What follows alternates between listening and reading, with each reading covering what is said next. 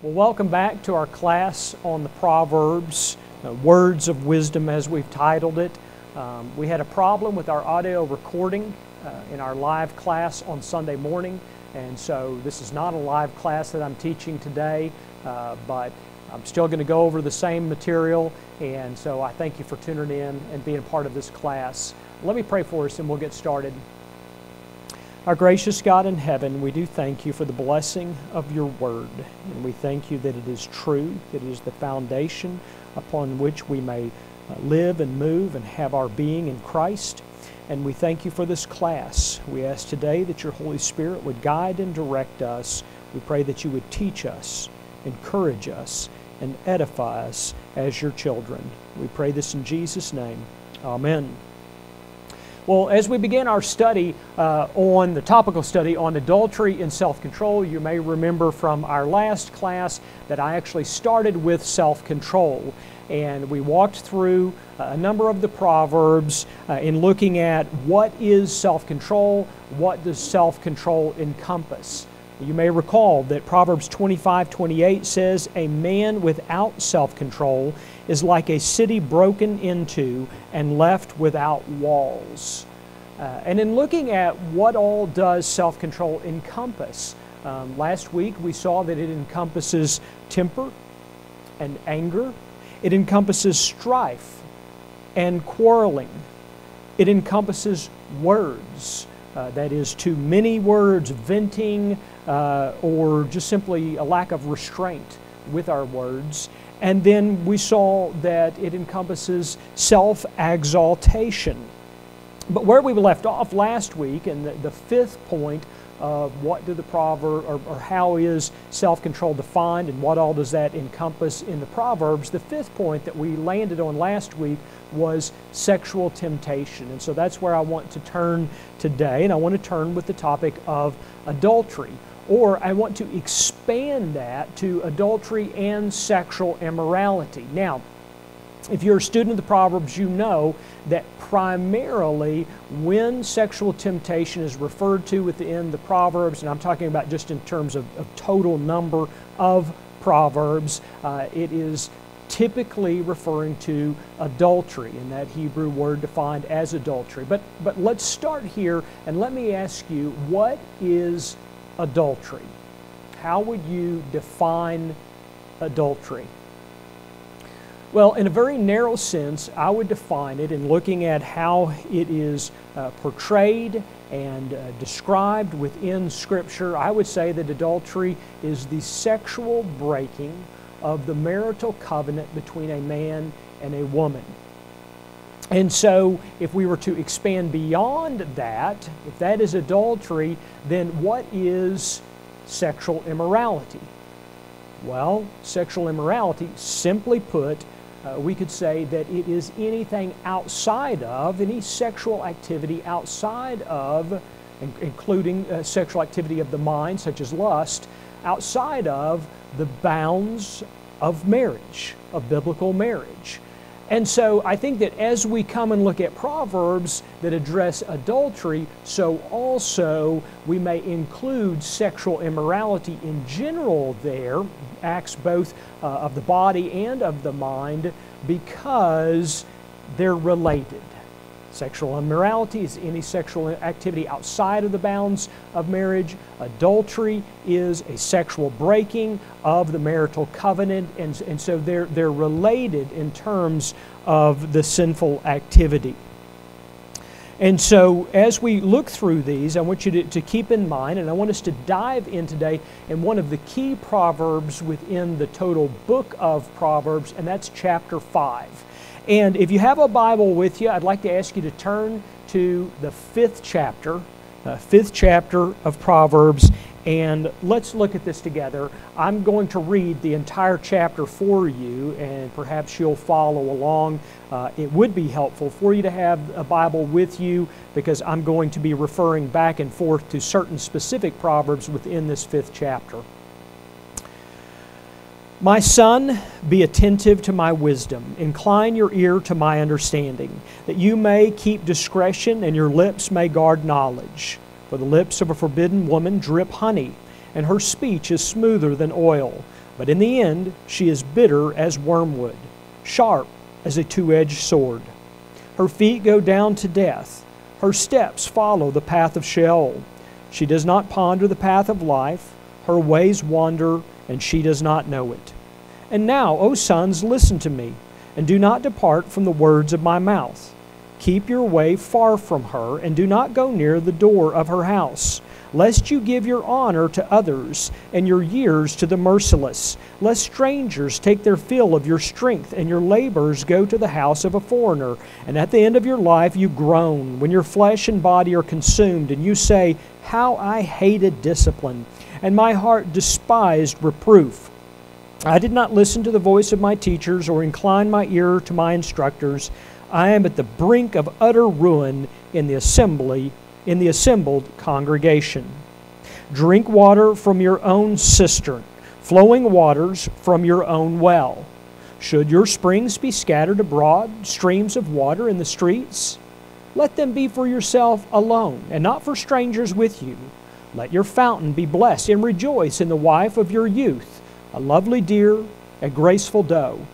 Let her breast fill you at all times with delight. Be intoxicated always in her love. Why should you be intoxicated, my son, with a forbidden woman, and embrace the bosom of an adulteress? For a man's ways are before the eyes of the Lord, and he ponders all his paths. The iniquities of the wicked ensnare him, and he is held fast in the cords of his sin. He dies for lack of knowledge, or rather he dies for lack of discipline, and because of his great folly, he is led astray. All right, so that's the fifth chapter, and if we were to summarize, if I was to say, how would you summarize that fifth chapter in one sentence? I think that a good summary is the folly of sexual immorality and the blessing of marital fidelity. And keep in mind, when I'm talking about marital fidelity, I'm talking about those who are married, a man and a woman in a covenant marriage before God, but I'm also referring to those who are not yet married, but they possibly could be married, and so they would be faithful to that which is theoretically to come.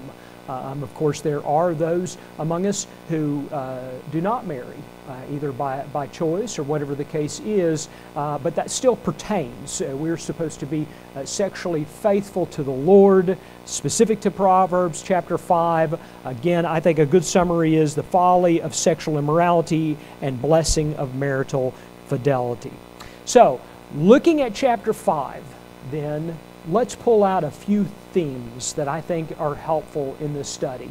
And the first question I want to ask is what are the proverbial characteristics of sexual temptation? What are the proverbial characteristics of sexual temptation? Look with me at verse 3. Verse 3 refers to the lips of a forbidden woman. The lips of a forbidden woman. And so one of the characteristics is that which is forbidden.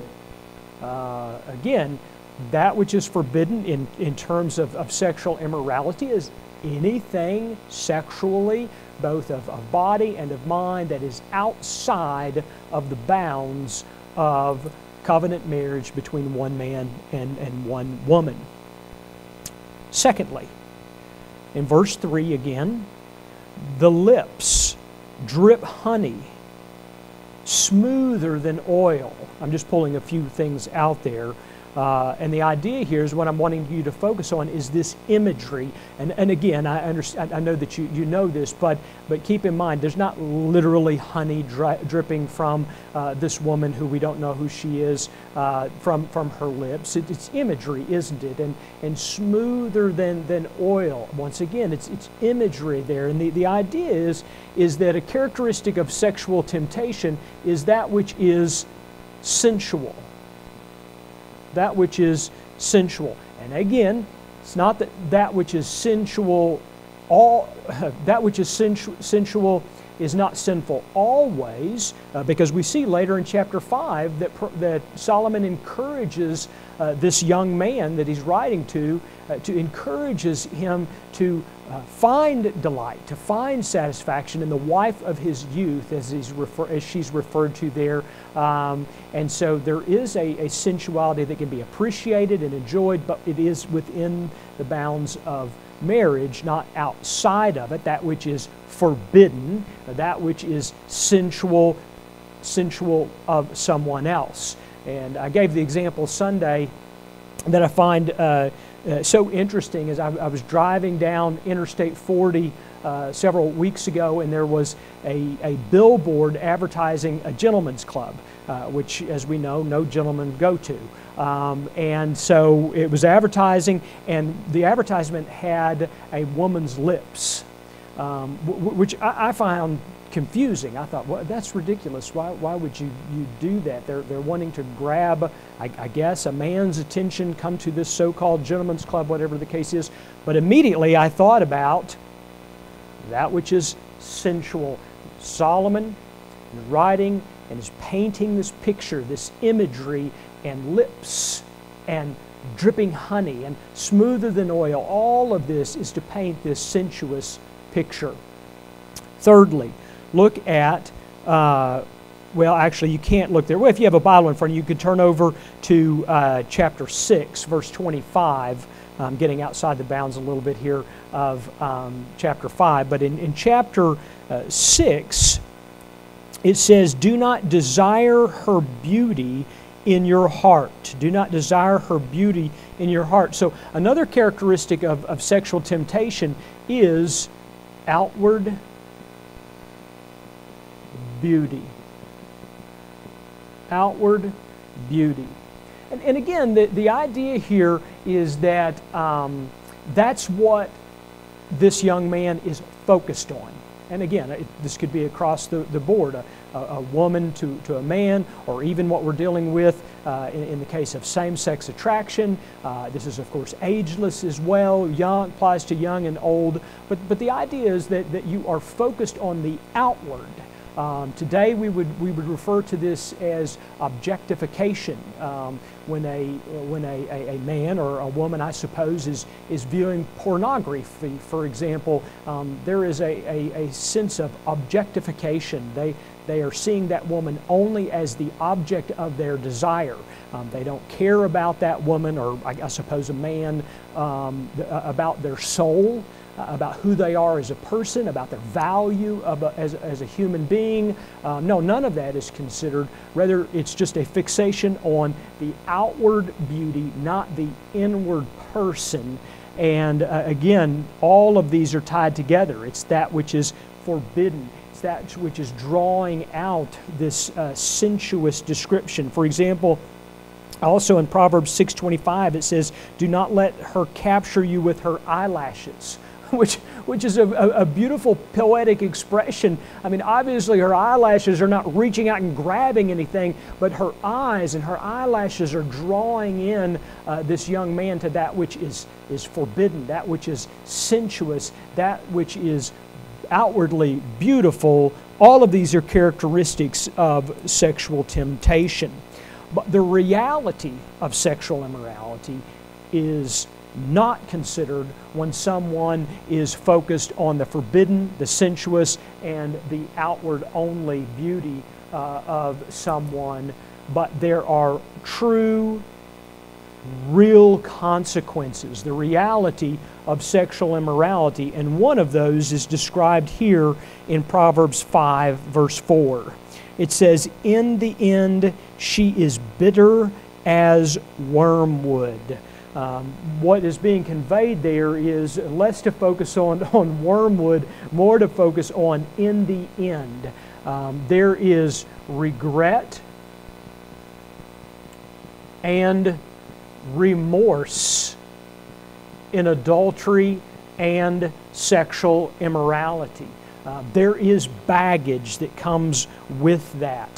Why? Well, that's how God designed it. God designed sexual activity to be within the bounds of marriage. Anything outside of that carries the guilt and the shame that accompanies sin. And so there is a real regret, a remorse that follows sexual immorality. In the end, Solomon tells the young man, in the end, it's bitter. It's so bitter. You can taste the bitterness. But secondly, it is also as sharp as a two-edged sword. It is wounding. The world, the flesh, and the devil would tell us that there are no consequences that accompany sexual immorality, or those consequences that we would think accompany it are simply social mores. Well, try explaining that to your conscience that God gave you. Our conscience betrays the truth of the matter, and the truth is that sexual immorality cuts. It cuts deep, and anyone who has suffered the consequences of adultery, of unfaithfulness due to sexual immorality, know that it spreads far beyond just the one who has engaged in sexual immorality. It is indeed wounding. And then third, look at verse 5. Her feet go down to death. Her steps follow the path to Sheol. Sheol is the Hebrew word for grave or the place of the dead. And the idea here is destruction or death. There are consequences. In fact, the Proverbs spends quite a bit of time talking about this. There are consequences to adultery and sexual immorality. Again, the world, the flesh, and the devil would like to convince us otherwise, but that is just simply not the case. There is a destruction that comes with that, even if it's just an internal demoralizing.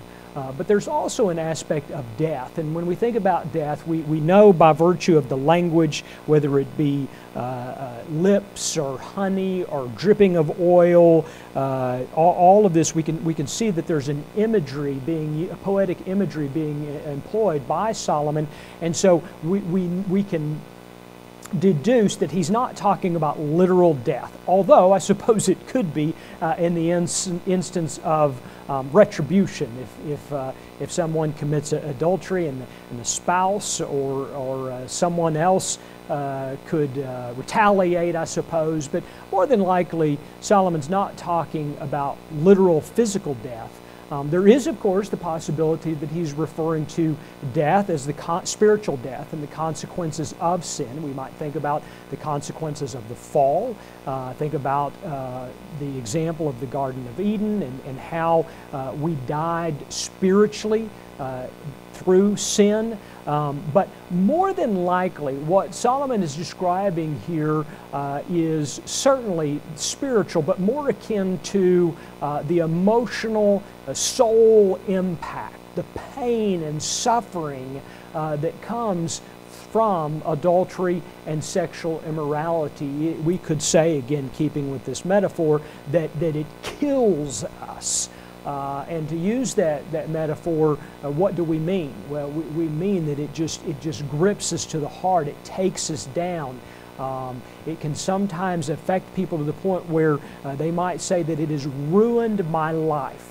It has ruined how I see life, and so forth and so on. And there is a real emotional, even spiritual sense of death that accompanies adultery and sexual immorality. And so I think that's what Solomon's talking about here. It's very real for anyone who's ever experienced it, and it is indeed as if someone has killed them.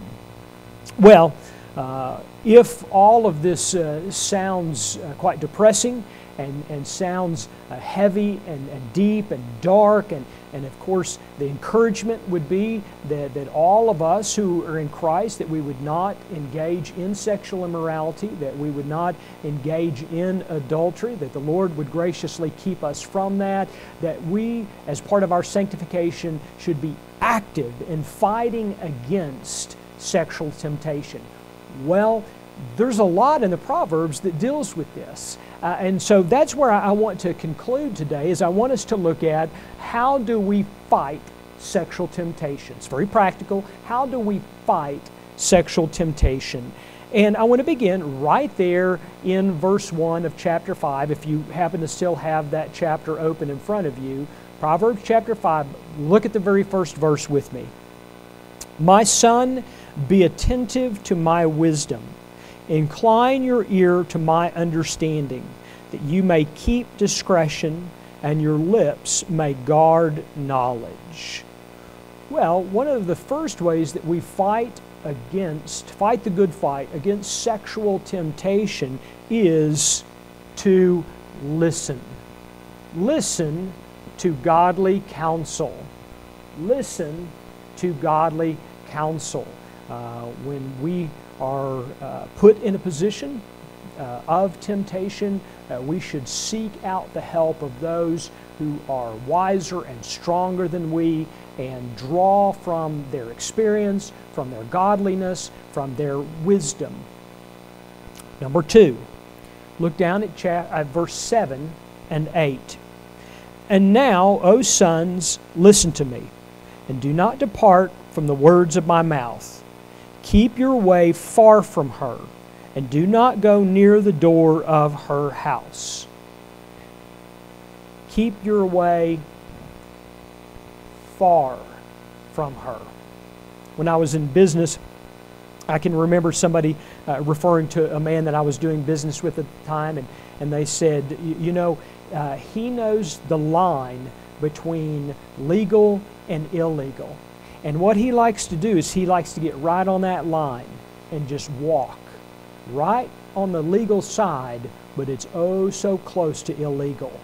And I remember thinking to myself, I don't want to be that kind of businessman. I don't want to behave like that. I want to be way over on the good side, not anywhere close to the line. Well, that's kind of the idea that we have in these two verses, is you stay far away from that temptation. Again, the temptation here is embodied by, for the young man, it's embodied by the adulteress, the tempting, forbidden woman. But again, as we would take that figuratively, that would include any form of sexual temptation. And so, keep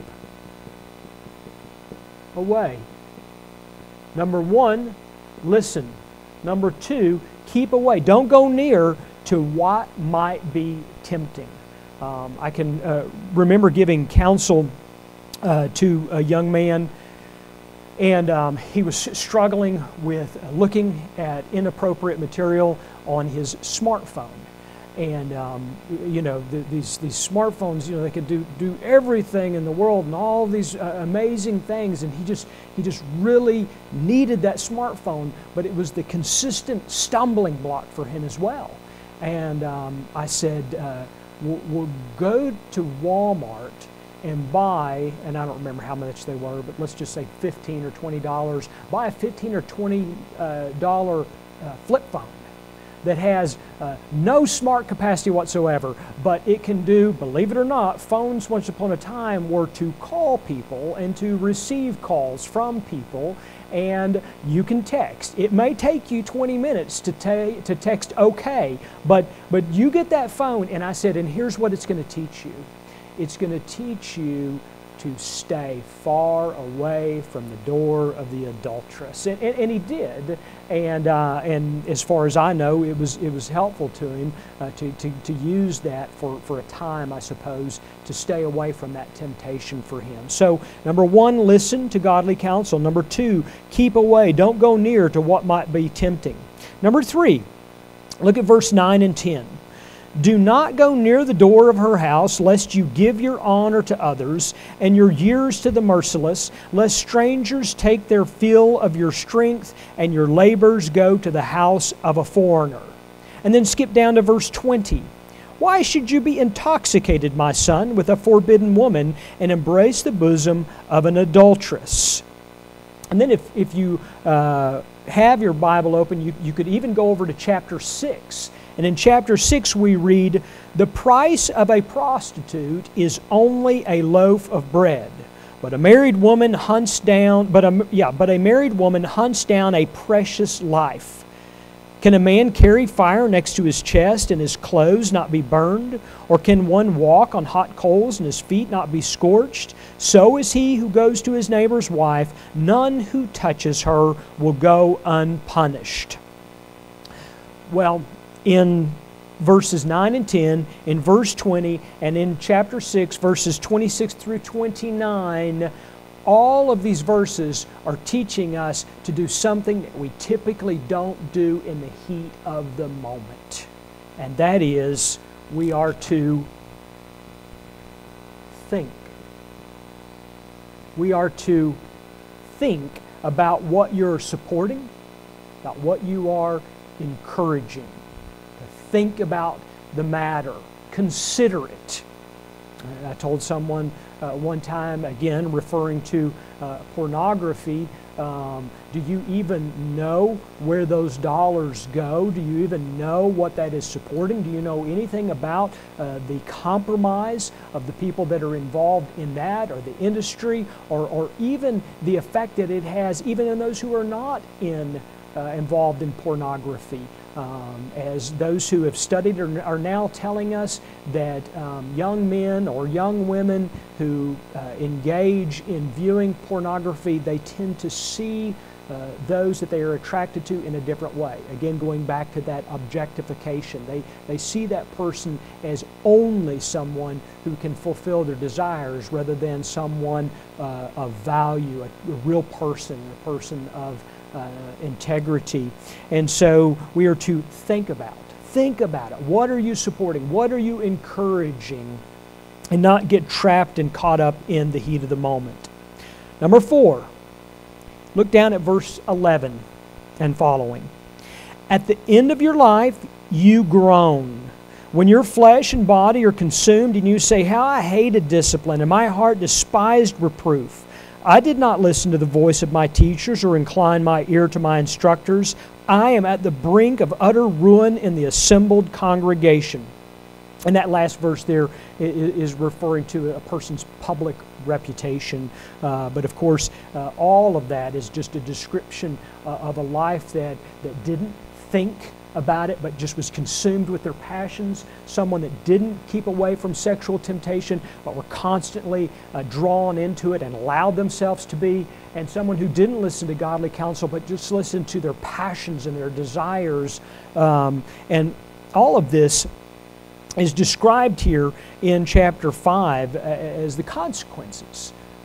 It's a miserable life. It's someone who comes to the end of their life and has lots of regrets and remorse and whether life's in shambles because, well, they didn't exercise self-control and self-discipline. And then if you skip down to verse 22, it says, "The iniquities of the wicked ensnare him." Did you catch that? The sin of this person catches him like in a trap. It ensnares him, and he is held fast in the cords of his sin. He dies for lack of discipline, and because of his great folly, he is led astray. He keeps on keeping on in his sinful ways, even though he's ensnared in it, even though it is killing him. Well, the idea I'm trying to convey here, or draw out of, rather, from the Proverbs, is similar to think. We are to consider. We are to consider the private guilt and the potential public shame.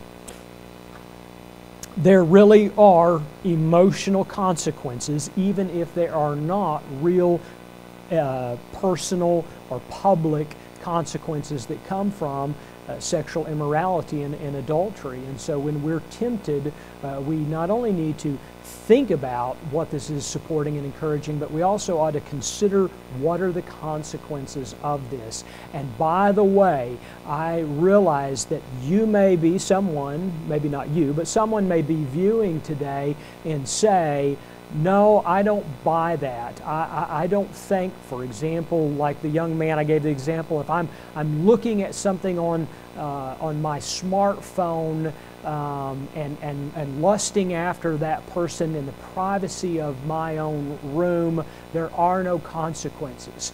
That's a lie straight from the pit of hell. There are consequences, and many of them that person is just simply blinded to. They don't see how it warps their mind. They don't see how it affects how they view the world and other people and so forth and so on, as I've said before. And so there are always consequences. Number 5, look at verse 15 and following. Drink water from your own cistern, flowing water from your own well. Should your springs be scattered abroad, streams of water in the streets, then let them be for yourself alone, and not for strangers with you. Let your fountain be blessed, and rejoice in the wife of your youth, a lovely deer, a graceful doe. Let her breast fill you at all times with delight. Be intoxicated always in her love. Rejoice. Rejoice and enjoy. And you say, what? You mean that really is a way in which we can fight sexual temptation? Yes. Now, again, in this context and the imagery that's being described here, I mean, you do realize he's not talking about springs of water and water coming out of the faucet, right? The idea here is the sexual potency, if you will, or the description of that person's desire, sexual desire here is in their spouse. In this case, the young man's young wife, or the wife of his youth. In fact, Solomon says something that all of those who would accuse Christians of being oh so prudish, well, they've never read this proverb before, in which Solomon says, let her breast fill you at all times with delight. Be intoxicated, be drunk always in her love. That's in the Bible? That's in the Bible. And so one of the ways that we fight sexual temptation, the temptation to commit adultery or sexual immorality, is to enjoy. Now, you may be watching and say, well, I'm not married, and so I am tempted, and I'm not able to enjoy because I'm not married at this time. And one of the ways to think about this is that you are making deposits as you fight against that sexual temptation. You are making deposits into your own personal emotional bank account in terms of your faithfulness to your future spouse. The one who you will marry one of these days, Lord willing. You are remaining faithful to that one who you may not even know at this come, but you're remaining faithful to them. Or for the widow or widower, sometimes it can come in the form of a faithfulness to a memory, or a faithfulness to the way that you know you should conduct yourself. But ultimately, it's a faithfulness to the Lord. Ultimately, it's a faithfulness to the Lord. The Lord will protect you. The Lord will sustain you as you cry out to Him and ask Him to help you in your moments of temptation. He will hear your cry. He will answer your prayer, and He will help you through that as you call out to Him. And then finally, sixthly, look at verse 21. For a man's ways are before the eyes of the Lord, and He ponders all his paths. And so sixthly, to fight sexual temptation, we need to remember that we live coram Deo. That is the Latin expression meaning before the face of God. All of our life is before the face of God. You can't go into a closet deep and dark enough to get away from the Lord. He sees everything. Everything is before Him. And so one of the ways that we fight sexual temptation is to remember that the Lord sees everything. And so our desire as Christians is to please Him, is to be faithful to Him, and to live righteously in Christ, coram Deo. Well, that concludes our study for today. I hope that you found this both educational, enlightening, but also edifying and encouraging, directing you how to fight sexual temptation. And we will continue, Lord willing, with our study of the Proverbs next Sunday morning. Let's pray. Gracious God in heaven, we do thank you for your word, and we thank you that as your Spirit has led us and taught us, that so also you would strengthen and encourage us. May we be a people of sexual and moral fidelity for your glory. For we pray this in Jesus' name. Amen.